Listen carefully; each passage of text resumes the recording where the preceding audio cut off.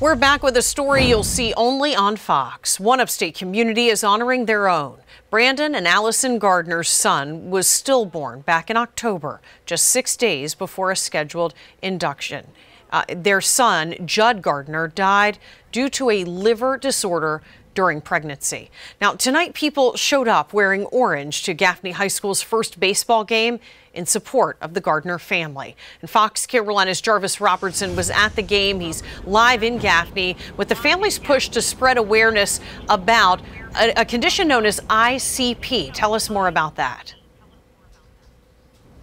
Well, Diana, it was like a sea of orange here at Gaffney High School first baseball game. I can tell you that a lot of people are gathering to support the Judd family after they lost their little baby boy just days before he was supposed to be born due to a liver condition. Now, that baby's name is Judd William Gardner. I can tell you that the baseball season here for Gaffney High School is to honor his legacy.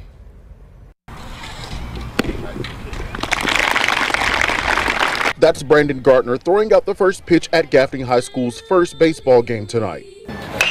And for a reason so near and dear to his heart, back in October, his wife Allison gave birth to a stillborn baby due to intrahepatic cholestasis of pregnancy, which is a liver disorder. We were only 6 days away from a scheduled induction, so, to have it all just ripped away from you, it really is something that you can't describe.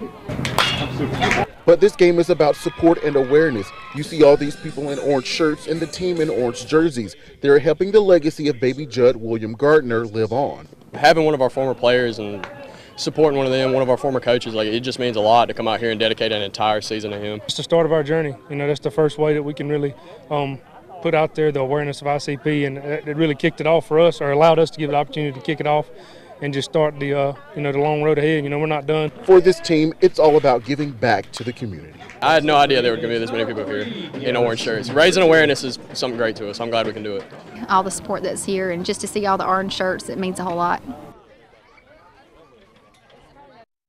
Okay, now some of the signs of ICP include intense itching, dark urine, pale stool, tiredness, and also pain on the right side of your stomach. Now, I can tell you that this family definitely intends to commemorate the legacy of baby Judd. We're live here in Gaffney tonight. I'm Jarvis Robertson, Fox Carolina, the 10 o'clock news.